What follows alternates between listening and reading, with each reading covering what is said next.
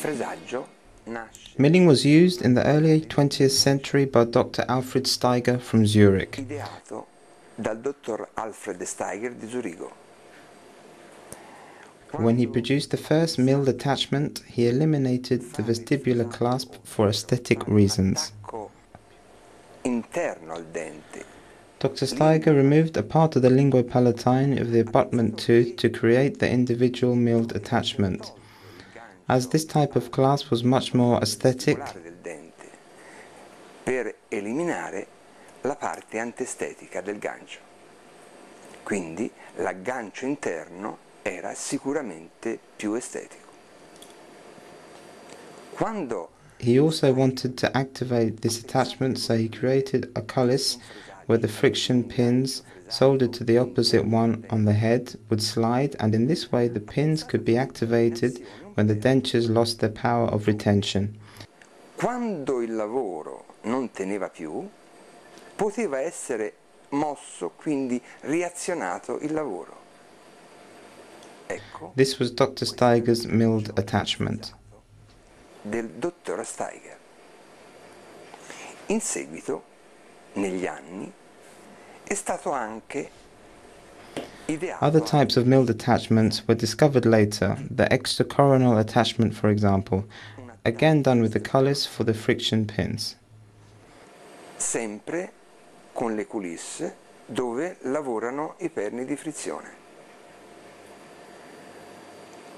Attacco extracoronale. The MP double wing is another type of milled piece, with the attachment which is fast and therefore economic to produce. Nell'esecuzione dove in questo caso non ci sono There are no friction pins in this attachment, only two opposite tongues. la parte mobile dello scheletrato. La parte mobile dello scheletrato We will now take a look at the telescopic method. è la telescopia.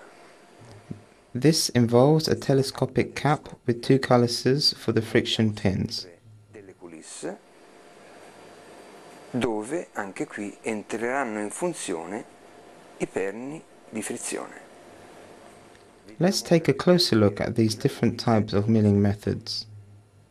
Questo This is a job done on the dentures combined with a double wing MP milling.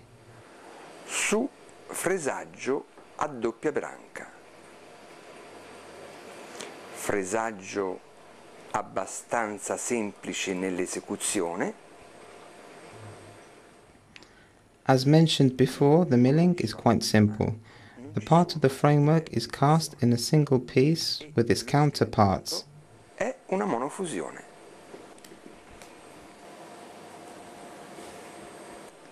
Adesso io faccio vedere invece l'attacco. Now we'll see the extracoronal attachment, also created by the dental technician.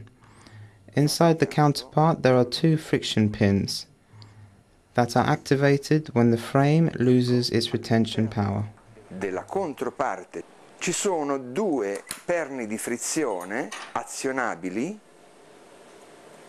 quando lo scheletrato non terrà più.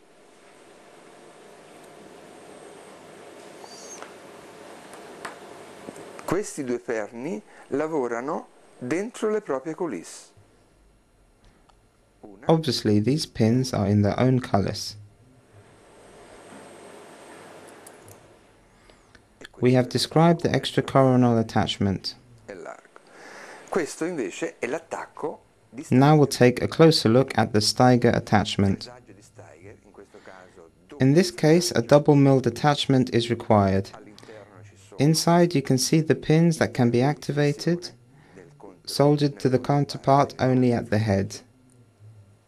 So they are mobile in the internal part of the counter milling and therefore can be activated, which is the milled Steiger attachment. sono saldati in testa al controfresaggio, solo in testa al controfresaggio. Nella propria asse interna sono mobili, quindi azionabili.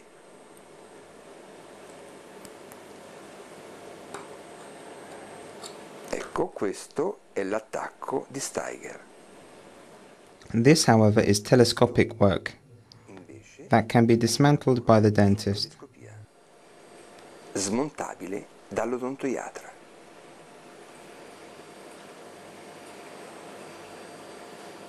Let's look at a single tooth. Singolo su telescopia. Ci sono There is a cullis in the cap and the friction pins that can be activated in the counter cap, which is also created by the dental technician using our milling units. azionabili.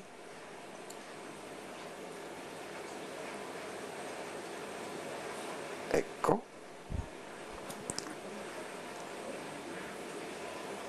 E questa è la telescopia, sempre fatta con le nostre macchine fresatrici. Questa invece è un overdenture. Now we'll take a look at the overdenture on the milled bars that can be dismantled by the dentist for the purposes of hygiene. Barre fresate smontabili. Le barre fresate sono smontabili solo dal dentista. Ogni volta che il paziente andrà in studio, il dentista Every time the patient goes to the dentist, the mill bars are removed, sanitized and then screwed back onto the abutment elements, whether they are natural teeth or osseo-integrated implants. impianti o denti naturali o monconi naturali. E invece questa è l'overdenture che il paziente tutti i giorni These are dentures the patient removes for the purposes of hygiene. per l'igiene. All'interno ci sono Inside there are counterparts with the friction pins that can be activated. sezioni azionabili.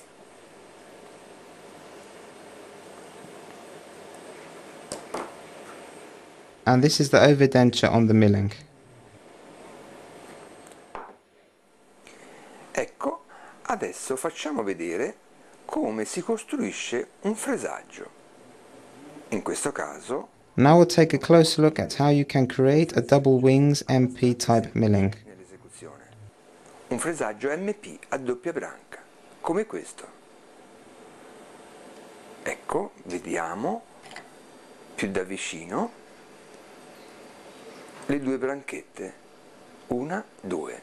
La branca mesiale abbiamo detto che è quella azionabile, quando questo lavoro non terrà più in Let's move in close to the two wings. The mesial wing is the one that will be activated when the work no longer has sufficient retaining power in the patient's mouth. si inserisce.